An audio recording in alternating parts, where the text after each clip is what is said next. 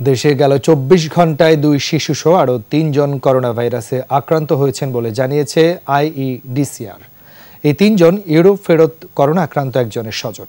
এদিকে যুক্তরাজ্য বাদে বাংলাদেশের সরাসরি ইউরোপের সব ফ্লাইট বাতিল করা হয়েছে বলে জানিয়েছেন শাহজালাল আন্তর্জাতিক বিমানবন্দরের পরিচালক। ইবনুল শাওনের রিপোর্ট। চীনের পর করোনার আঘাতে কাবু গোটা ইউরোপ। নাজেহাল অবস্থা ইতালির, বাদ যায়নি উত্তর ও দক্ষিণ আমেরিকার দেশগুলো।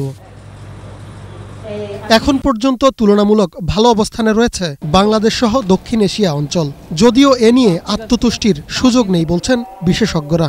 প্রয়োজনীয় ব্যবস্থা গ্রহণ করা হয়েছে বলে জানিয়েছে সরকার।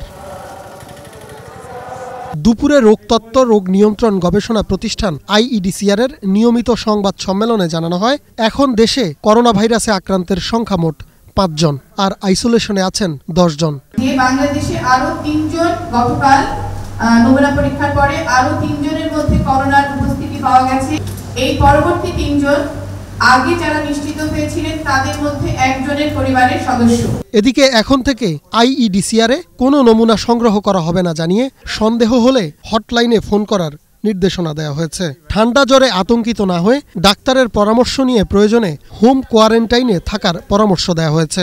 যদি হোম কোয়ারেন্টাইন মেনে না চলেন, আমাদের অনুরোধ যদি না মেনে চলেন, সেই ক্ষেত্রে আইনগত ব্যবস্থার দিকে কিন্তু যাওয়া হচ্ছে। আমরা জোর দিচ্ছি সচেতন হওয়ার উপরে, আমরা জোর দিচ্ছি সতর্ক থাকার উপরে। এদিকে ভুলবশত বা ইচ্ছা করে ইউরোপে বসবাসরত কেউ প্রবেশ করতে চাইলে তাদের পুশব্যাক করা হবে বলে জানিয়েছেন হযরত শাহজালাল আন্তর্জাতিক বিমানবন্দরের পরিচালক।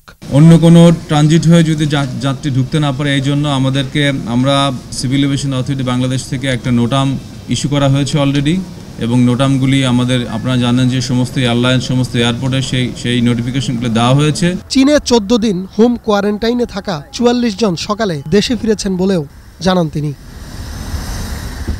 ইবনে নূর শাওন, একুশে টেলিভিশন, ঢাকা।